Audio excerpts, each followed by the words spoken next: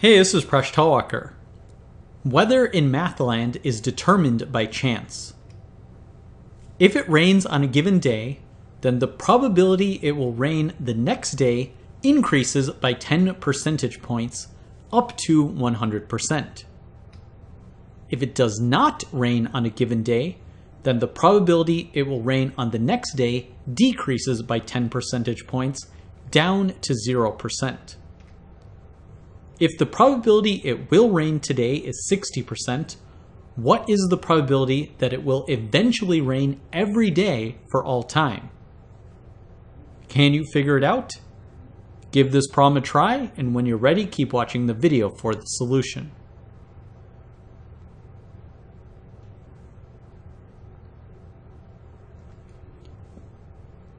We'll set up the problem by writing P sub x to mean the probability it rains forever from a day with an X% chance of rain. When the probability of rain reaches 100%, it will rain forever, and when the probability of rain reaches 0%, it never rains again. According to our notation, this means P sub 100 is equal to 1, and P sub 0 is equal to 0. We're interested in the intermediate probabilities, which will depend on the probabilities of these other states. For example,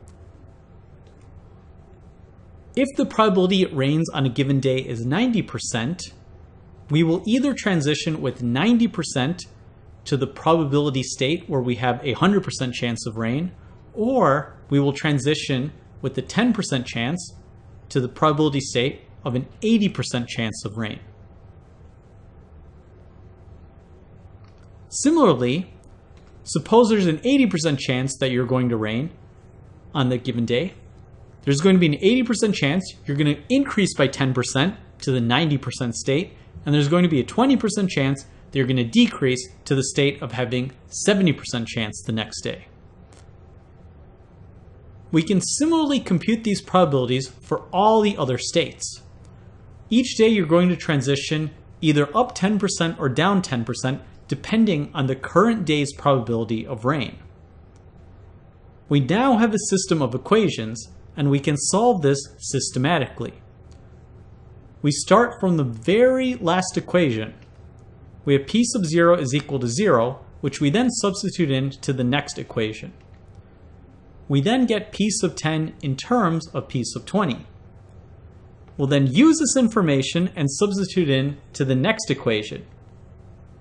We can slowly climb up this ladder of equations and get each state in terms of the probability of another state. Now, where does this ladder end? Well, when we get to the top, we have P sub 90 is equal to 511 over 512 times P sub 100. Now we know that P sub 100 is equal to 1. So we know that this is equal to 511 over 512. We now climb back down the ladder of these sets of equations.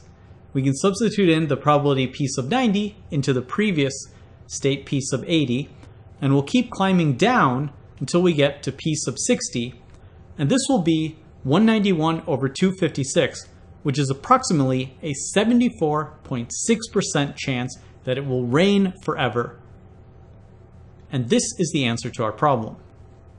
Did you figure it out? Thanks for watching this video. Please subscribe to my channel. I make videos on math and game theory. You can catch me on my blog, Mind Your Decisions, which you can follow on Facebook, Google+, and Patreon.